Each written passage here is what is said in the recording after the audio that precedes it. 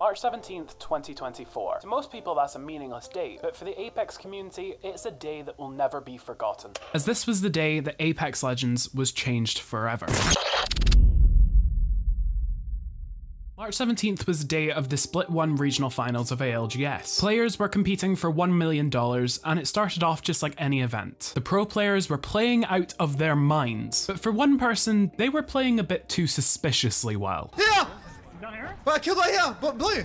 One flash? Where? Like blue here, on my ping. I knocked him there. Yep.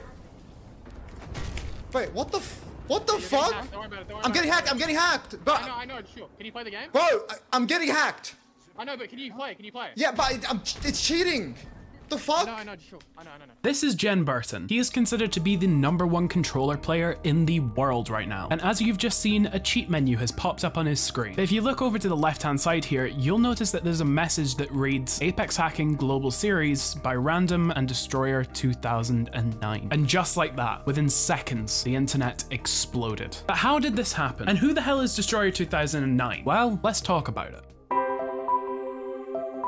Searching the name Destroyer2009 will bring you to a plethora of clips of a player abusing some of the most egregious cheats I have ever seen. And then of course this player abuses these cheats and destroys entire lobbies within seconds. Some of these clips date all the way back to the 12th of December 2023, but by no means was this Destroyer's first dive into the world of hacking. Recent discoveries have uncovered an account on the very well-known cheating forum Unknown Cheats, and this account was under the name Tomoxa. Now through the work of John Hammond's Skeletal Demise and Foil Man, it's been proven that this account belongs to Destroyer2009. And now I'll get to how I know that just in a tiny bit. But abusing cheats isn't exactly going to gather a lot of attention inside of a community. Destroyer decided to up his game by gifting thousands of packs to some of Apex's biggest streamers and also creating bots that follow them around and try to kill them inside of games. Now you may be wondering, well, what do these seemingly isolated incidents have to do with ALGS? To which I say it matters because of who these attacks happen to, that being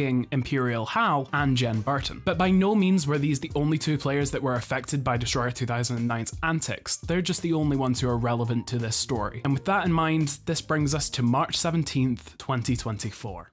Just before we get too far down the rabbit hole of this genuinely insane situation, I would just like to quickly ask that if you're enjoying this video, then you consider supporting the channel by becoming a channel member. For $3 a month, you'll get your name at the end of the videos and also access to some really cool emotes. And hey, you even get access to these videos early. So if you want to become a part of an elite membership, make sure you join today. Or you can just subscribe. That also helps and that's free. You can also change your mind at any time. Anyways, let's get back to the video. So as I previously mentioned, March 17th, 2024 was the day of the Split 1 regional finals of ALGS, which is Apex's biggest tournament. And it's safe to say that Destroyer2009 wasn't done messing with players just yet, as he was about to unleash his biggest attack yet. Wait, what the fuck? Don't worry about it. I'm getting hacked, but I know, sure. Can you play the game? Bro, I'm getting hacked. I know, but can you play? Yeah, but it's cheating. The fuck? I know, sure. I know. And what? Like what? No, but is it fucking up your game? Yes, I can see everyone. Like You need to leave. I didn't leave the game, right? Yeah, I'm leaving. Like what the? Admins now. Nick, admins now. But, admins I left. Like admins now. Restart your game and rejoin. Oh no, you left the match. Did you But Destroyer didn't feel like he went far enough, so he decided to do this in Game 4. Yeah, shoot now. I'm cheating. I'm fucking shit. I have aimbot. Oh no. You gotta leave the game, bro. You gotta leave the game. The door's blocked. Break it. Break it. I have aimbot right now. I literally have aimbot. Leave the game.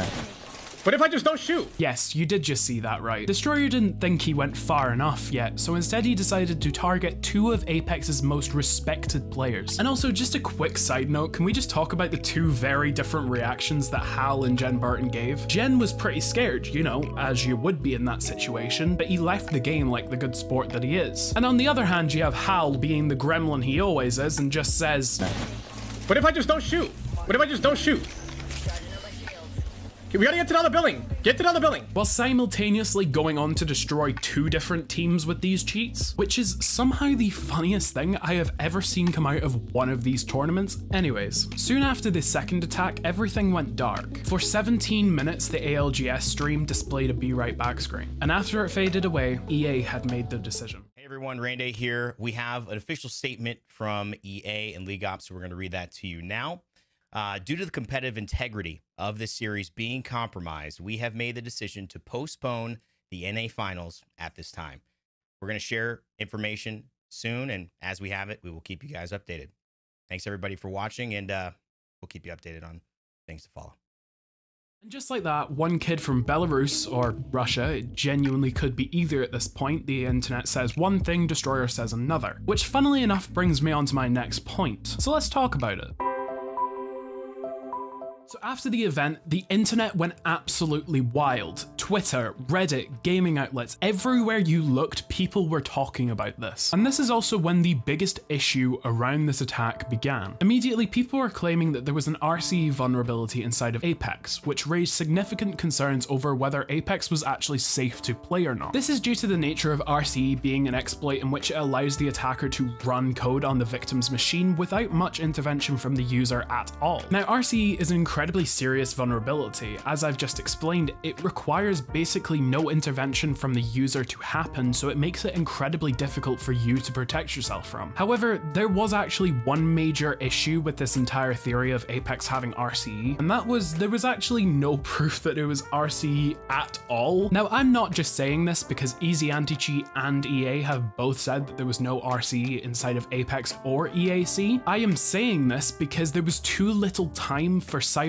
security experts to actually investigate this case. It seems like RCE just became a throw-around term on places on the internet, specifically Twitter, and this is where my personal issue comes in with all of this situation, and that is with fear-mongering. The rapid response from gaming outlets calling this RCE was incredibly irresponsible because it caused a mass panic that was not at all necessary yet. From what was displayed, it just looked like 2 individually compromised machines. It didn't look like RCE. Now, this isn't just a thought that I have. This is a theory that primarily came from the next person in this story. So let's talk about them.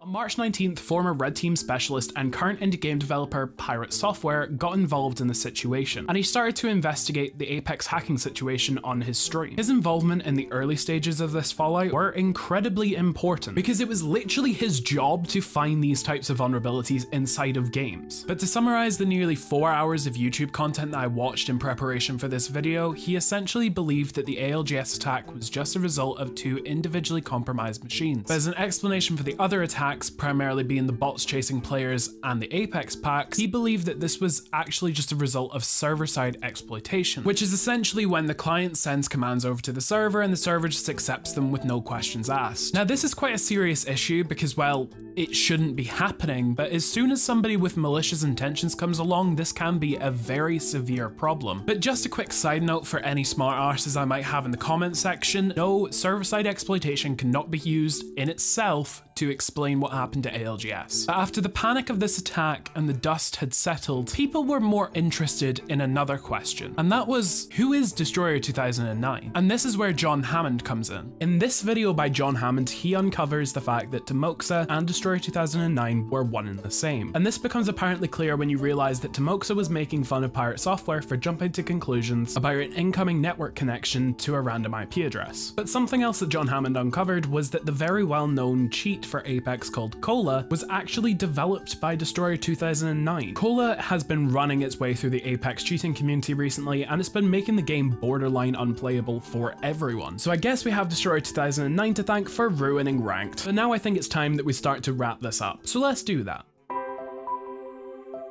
The ALGS situation was a massively important lesson for everyone on the internet, and that lesson is don't just repost or reiterate everything that you hear online. It causes unnecessary panic and just ends up doing a lot of damage. If this news was handled correctly and news outlets didn't just jump to conclusions about the situation and admit the fact that there was still a lot of ambiguity surrounding it, then the ALGS situation wouldn't have spiraled into this massive thing that it became. But there is 2 major points for me making this video. The first is directed directed to you, the audience. The major point that I want you guys to take away from this video is to trust but verify. This is something that was preached by pirate software, and I honestly could not agree more. And secondly, I highly recommend that if you play video games in the modern era, that you learn a bit more about how to protect yourself online. And you can do that with today's sponsor, NordVPN. I am kidding. But yeah, please do make sure that you take a bit of time to just learn about small ways that you can protect yourself online, because it's getting scary out here. But the second main point of this video is actually directed at EA and Respawn. I know that managing a live service game can't be easy at the best of times, but I want you to start being more transparent with your player base. This is specifically in relation to what's going on with the game, because putting out a statement where you essentially say "nuh-uh" isn't exactly acceptable, and it never was. And also, please start listening to your player base. Listening and following through on the feedback that you are given by your loyal player base is incredibly vital to this game's survival. And something that you guys seem to be overlooking is the current massive spike of cheaters. You have a cheating outbreak that is worse than CS2, which is genuinely impressive. Start taking the security of your game more seriously, please. And while we're on this topic, fix your goddamn game! And with all of this in mind, this brings us to the end of the story of the darkest day in Apex history. Thank you for watching.